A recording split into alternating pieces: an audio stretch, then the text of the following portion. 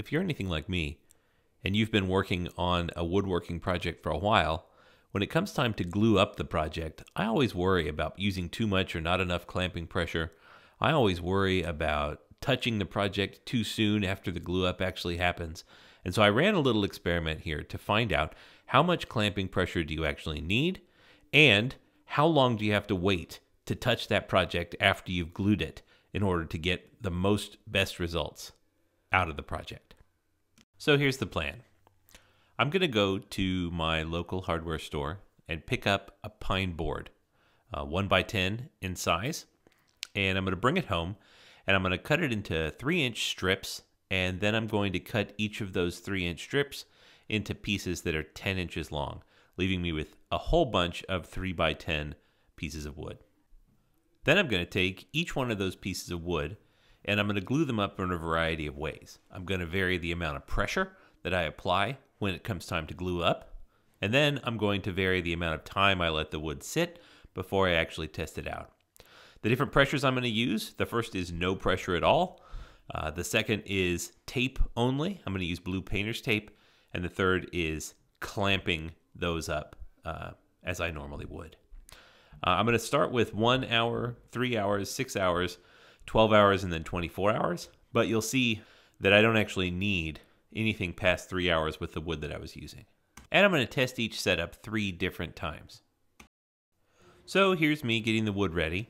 I'm going to set up the table saw. I'm going to measure everything out, make sure that everything gets cut right.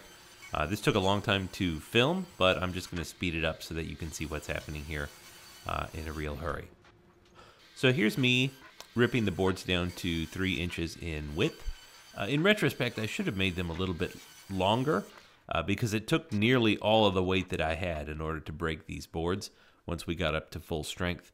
So if I were to do this again, I would cut them to maybe 4 or 5 inches in length so that I could apply more pressure without needing more weight. And here I am using my miter saw to cut these boards to about 10 inches in length. You see I've got a handy stop block set up there so that I can cut them to an exactly equal length every time. One of the things that I would love some help with, when I cut these boards on the miter saw, whenever I raise the miter saw up, it tends to grab the boards that are on the right side of the miter saw here. Which to me feels a little bit dangerous. It really only happens when I'm using a stop block like this. So what I tend to do is wait for the saw to completely stop moving when it's all the way down, and then pull it up. That way I don't have the boards flip out or go crazy as the saw comes up. But it would be great if someone could leave in the comments some ideas about how to prevent the dangerous situation of these boards getting grabbed in the saw when the stop block is being used. And now over to the jointer. Got to get these boards exactly flat on one side so that I can machine a perfectly square edge on them. So I'm using the joiner here to get these things perfectly flat. One thing that you might notice here is that I'm using a stick of beeswax to lubricate the table, the bed of the jointer. Turns out this is tremendously helpful. Makes the board slide through much, much easier. So this is a great tip if you find yourself using a jointer and the boards seem tough or sticky as you're trying to push them through. The beeswax just makes them really glide through. And here's my pile of boards. So there's 48 of them. Turns out I didn't need nearly that many. Now typically what you would do is after you flatten the first side, you would go back to the jointer and make that edge next to the side perfectly 90 degrees with the edge that you just flattened. But I got a little excited and went over to the thickness planer to get everything of equal thickness. And then I'll go back over and square up the edges. And now over to the jointer to make that edge perfectly square with the 2 flat parallel edges. One of the things you may not notice here is that when I run these boards through the jointer, I'm keeping the square edge all on the same side because you got to keep track of which side that edge is on, because those are the edges that you want to glue together. The whole point of doing this is to make sure that you've got 4 90-degree angles, and so keeping track of where those angles are is really important. And now I'm going to run these boards through the table saw to make that last edge perfectly square, so that I've got some boards that are all dimensioned and perfectly square so that my glue ups work optimally. So the final dimension of these boards ended up being 10 inches long by 5/8 of an inch thick by 2 3/4 inches wide. So for this experiment, we're going to be using Titebond 3 in the green bottle. This is the one that I most frequently use, and we're going to use it for all the glue ups today. First thing we're going to glue up is the tape. I find this to be a very reliable method and also convenient because you don't have to worry with clamps. It's easy to move the pieces once you actually get them glued up, and the tape is springy enough that you can actually tape things down and put a fairly decent amount of clamping pressure on it without having to apply clamps that are going to scar up your wood, be heavy and in the way, and so on. Now the technique here is to, what I always do is just spread the glue pretty evenly. I buy these cheap paint brushes, acid brushes off of Amazon. And then I apply the glue and I push and rub the pieces of wood together. That way you don't have to apply it to both sides. And then as you put the tape down, I stretch it out to put that tape under pressure so that once you apply it, then it actually holds the wood together in place. Now you have to apply the tape to both sides, because after you put the tape down and stick it down, the tension on the tape will actually pull that joint together more on one side than the other. So similar to using clamps on both sides, if you're going to use this taping method, then you have to put tape on both sides, otherwise it's not going to work. And you can actually see the wood pull apart on that opposite side once you've got the tape down on the first side.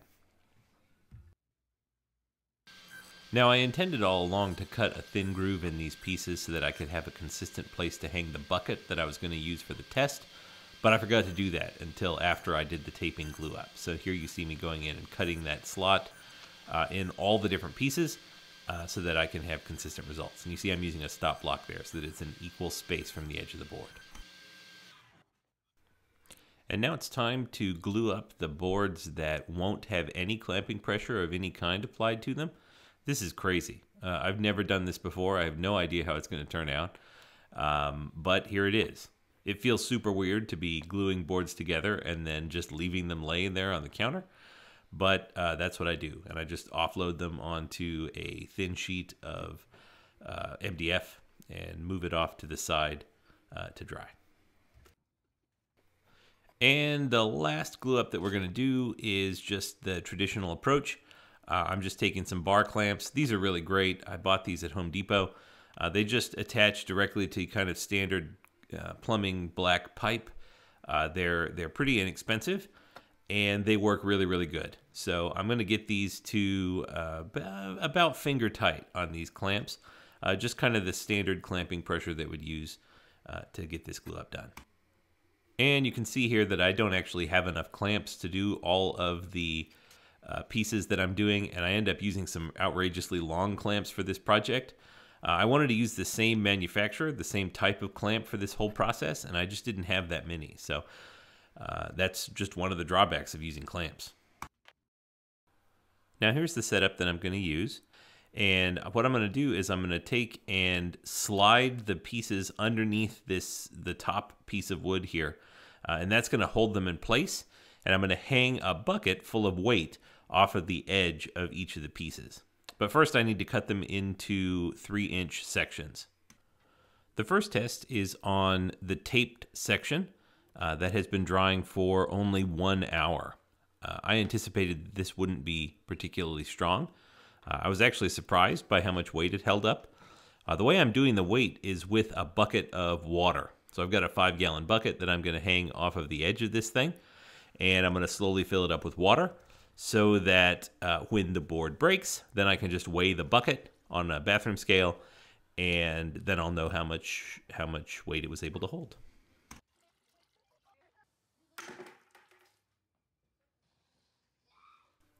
Now for all of the blocks that were tested at 1 hour, the glue joint nearly always failed. So the board itself wasn't breaking, it was actually the joint, which tells me the glue wasn't really set up all the way. You can see here it broke cleanly along that glue joint, but what tended to happen was that you'd leave it under stress for a little bit, and then after a while it would break all of a sudden.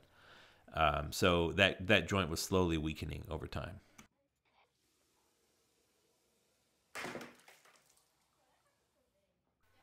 Now, what really surprised me here is that I was running out of room in this bucket.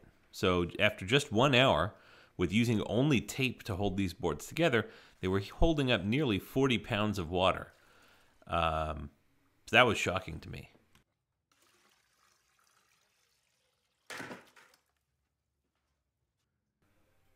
So here's the final results. We've got 34.3 pounds, 39.9 pounds, and 34.1 pounds. What ended up happening is that I ended up having to use pots and pans in addition to the water, and that increased the max weight by about 10 pounds. And that turned out it was more than I needed for this particular experiment. So I didn't have to do anything crazy. So here are the results for the clamped board after 1 hour.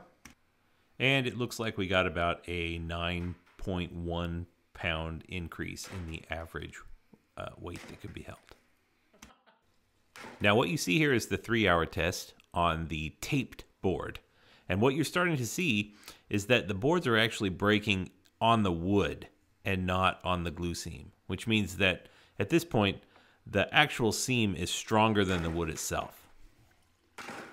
Now I'm just going to blaze through the rest of these. You can see them all on the screen here, and I'll just put the data up for you. But there is some pretty alarming and astounding stuff that's happening here.